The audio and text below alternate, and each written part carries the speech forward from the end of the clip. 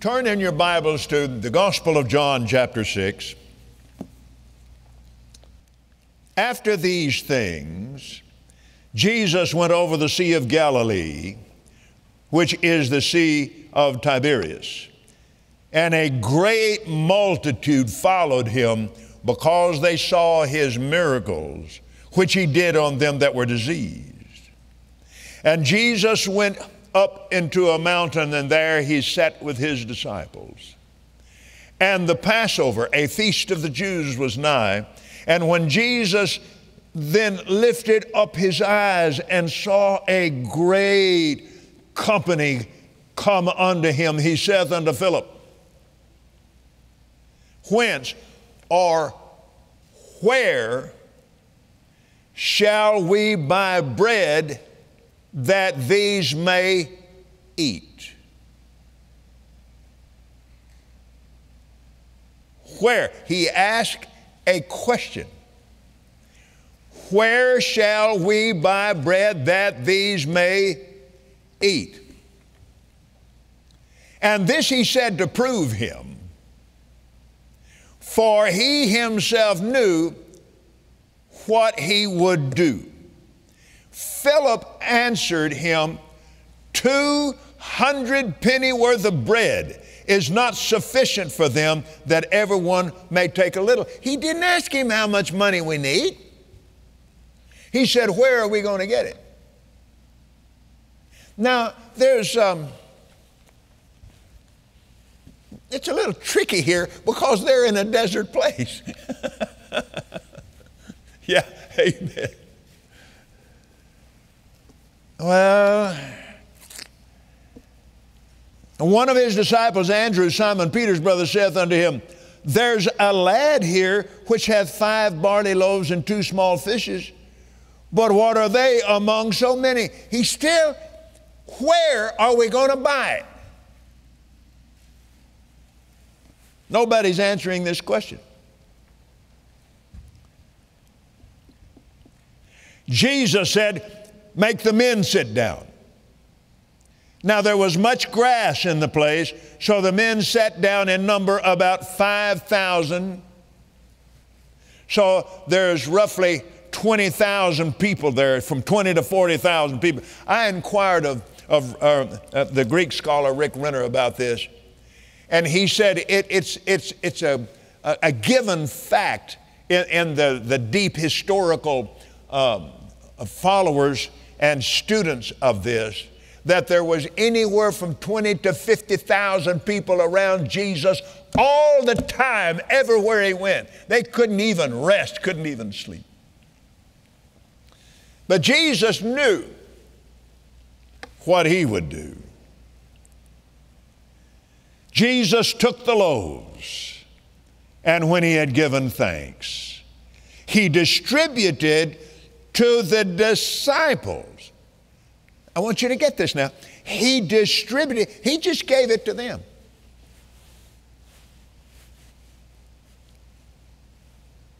And they fed the multitude. Glory to God.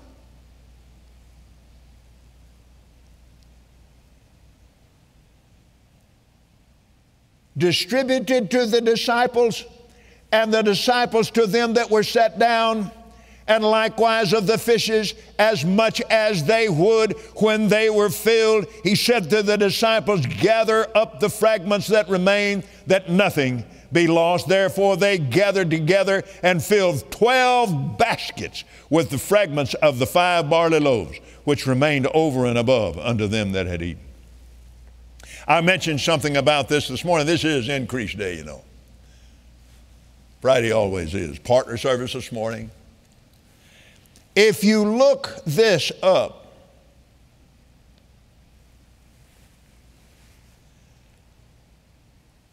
and you read it, particularly in Mark's gospel, the basket that the little boy had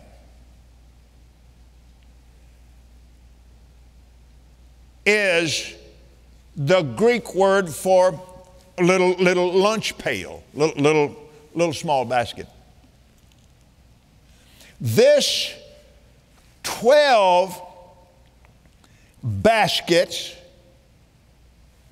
Look that up. And it is the same word used for basket that was used when they let the Apostle Paul down in a basket. It's a basket, 12 baskets big enough to put a man in. Wow.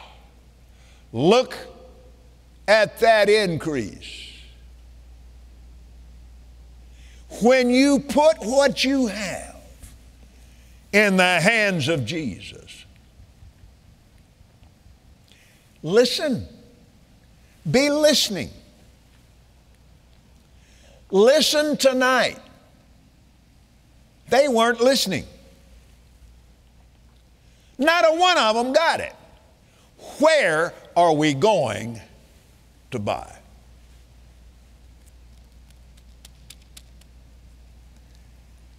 I want to turn now to Isaiah, the 55th chapter.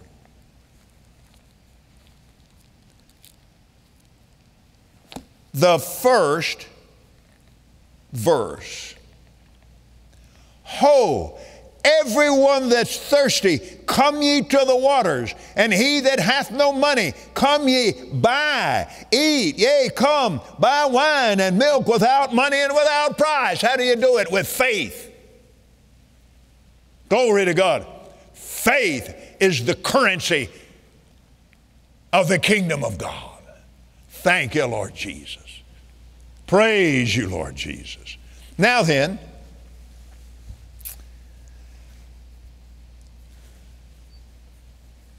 very, very good friends.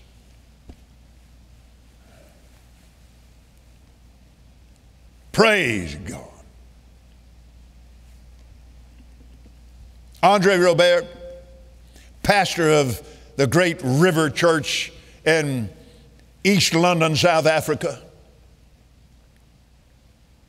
Oh, my. I was there when we first began to believe God for the Citation 10, which we've been flying now for a number of years. But we had just stepped out in faith and laid hold of that airplane. Gloria and I had sown our seed, and we believed God for it. And I went to East London and preached there.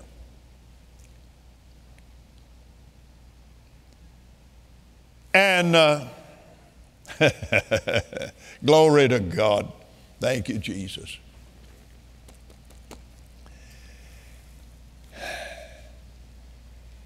And he sowed 1,000,000 rand, which at that time was worth 800,000 US dollars. He sowed 1,000,000 rand into that Citation 10. Cash money, glory to God, believing God for what the project in which they had entered.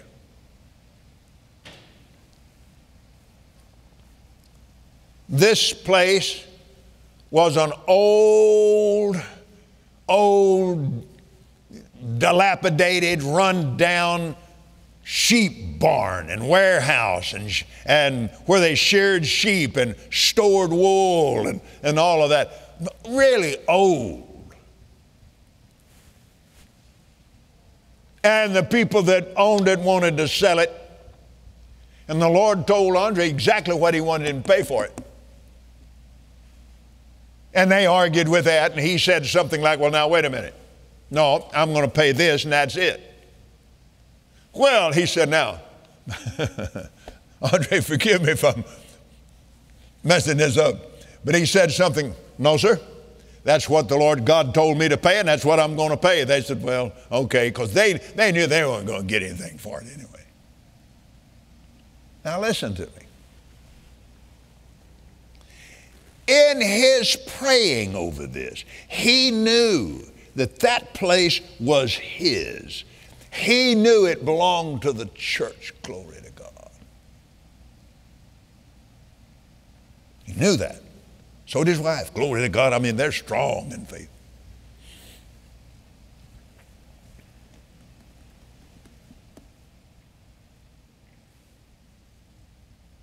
He prayed and he listened. And he heard the Lord say very distinctly, the money is in the floor.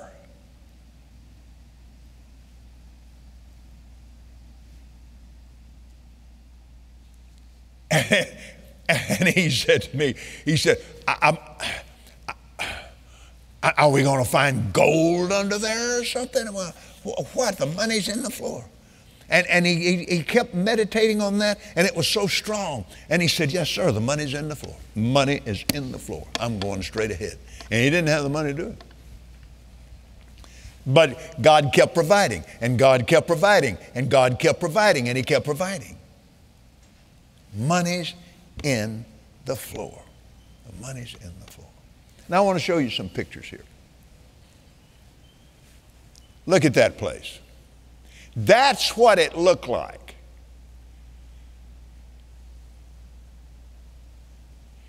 All of those posts, huge, 600,000 square feet of building here. You got another picture? Now there we are. And he's telling me, we're going to take out all these posts. It's going to be a dome, and it's going to be yeah, right, you're going to do that. Look at all the posts in this thing. What do you, I'm in that first golf cart there with Andre, and he's showing me all this, and I'm thinking, yeah, I know you will, because man of faith, I didn't doubt him a bit. I was thrilled to see all this, but I couldn't see it. It wasn't my project. I couldn't see it. Money's in the floor. The money's in the floor. When they tore this floor up, now give me the next picture. You see all that? That is a very rare African pine. And it had, so much of it had been cut down and all that kind of stuff. It is against the law in South Africa, any place, to cut down one of those trees. You can't do it. And it makes the finest furniture. And people would pay any price for it if they can get it again, because it's so wonderful. It's one of the finest woods, one of the most beautiful woods available to man. 50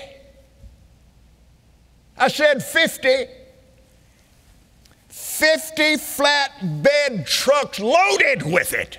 Look at that. 50 trucks like that.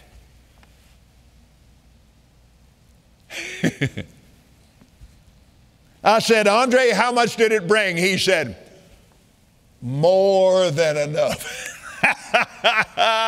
Glory to God. Now, look at this. Look at that. Look at it. And the money in the floor paid for everything. Paid for the building, paid for the renovation, paid for all the technological equipment that went in there. Way more than enough. You think God can take care of your house payment?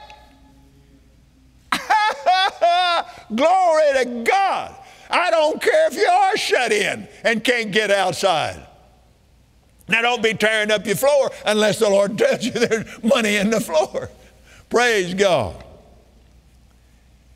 Now, I wanted to mention this to you from 1 Timothy 6:17 and Philippians 4:19. Does God give us things to meet our needs? Of course He does. But that's not the primary purpose. Listen,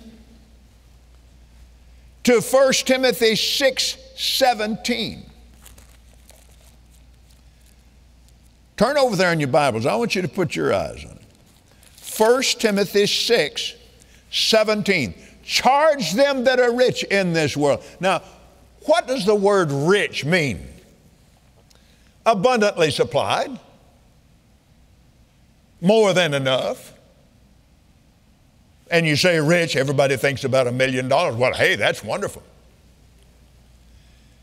But that's not what rich actually means. Actually, to be rich in the kingdom of God is to be able to receive from God everything you need. Spirit, soul, body, financially, and socially.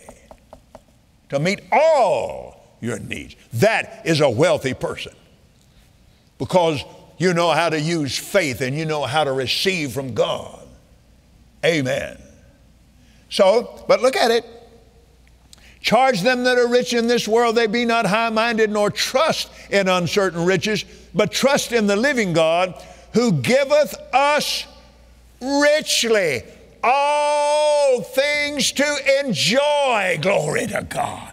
God is interested in your enjoyment in life as well as meeting your needs, but have more than enough to enjoy life. Glory to God. He's interested in the good life for all of His people and all of the world. Hallelujah. And now, 2 Corinthians chapter 9, verse 8, and God is able to make all grace abound towards you, that you always having all sufficiency in all things may abound to every good work. Glory to God. That you're supposed to always have it. As it is written, He has dispersed abroad, He hath given to the poor, His righteousness remaineth forever. Now He that ministers seed to the sower, both minister bread for your food, and multiply your seed sown, and increase the fruits of your righteousness. Don't ever eat your seed. I mean, you just get down to it, you just, hey, you may be down to $20. Don't eat that. Don't eat that seed. Sow it. Sow it. If you don't sow it here, sow it right there in your church. Sow it. Praise God. For He's a good God. And He's the El Shaddai, more than enough God. Oh, thank you, Lord. Thank you, Lord Jesus. Yes, Lord, I'll do that. 10th chapter of the book of Mark. Let's turn there quickly. Mark chapter 10. Amazing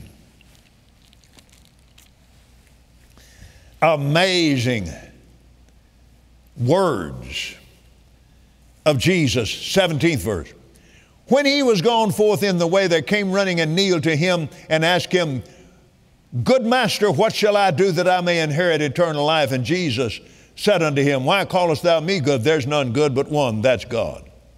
You know the commandments: do not commit adultery, do not kill, do not steal, do not bear false witness, defraud not, honor your father and your mother. He answered and said unto him, Master, all these things I have observed from my youth.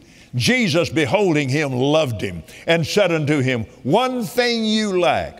Go your way, sell whatsoever you have, and give to the poor, and you'll have treasure in heaven. Come, take up the cross and follow me. Now, He missed an opportunity here. Would this not have been an excellent replacement for Judas?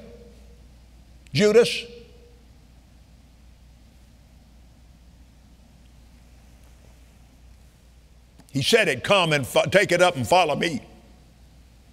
Those are the things He said when He called the apostles of the Lamb. But he missed it. He left. He didn't have to leave. He was sad at that saying and went away grieved, for he had great possessions. Jesus looked round about and said to his disciples, how hardly shall they that have riches enter into the kingdom of God? And the disciples were astonished at his words. But Jesus answered again and said unto them, children, how hard it is for them that trust in riches to enter into the kingdom of God. It is easier for a camel to go through the eye of a needle than for a rich man, one who trusts in money, to enter into the kingdom of God. And they were astonished out of measure, saying among themselves, who then can be saved? That shows you right there, they were not poor men. There wasn't a poor man in that bunch. Not one. Amen. Jesus looking on them said, with men it's impossible, but not with God, for with God all things are possible. Then Peter began to say unto him, lo, we have left all and have followed thee. And Jesus answered and said, verily I say unto you, there is no man that hath left house or brethren or sisters or father or mother or wife or children or lands for my sake and the gospel's, but he shall receive 100-fold now in this time houses and brethren and sisters and mothers and children and lands with persecution. I'm telling you, when it starts to build up and you begin to gain financially, you can just bet on it. Satan's going to try his best to talk you out of it and beat you down, and people start talking ugly about you when you get a little money. Just laugh. Ha, ha, ha. Let me tell you something. You can have it. All you have to do is the same thing I've done, and Jesus will do the same for you. Amen. And just slough that persecution off, because persecution comes for the word's sake. It didn't come to teach you something. Satan is a thief. He came to steal that word. If he can steal it, he can kill you and destroy you. I wanted you to see 100-fold. 100-fold. Now, in this time. And right now is a time when you need it, and now is the time to call for the return on your tithing and on your giving and your sowing over the years. Hallelujah. Call for it. You have a right to it. It's laid up in your heavenly account, and it belongs to you and no one else but you.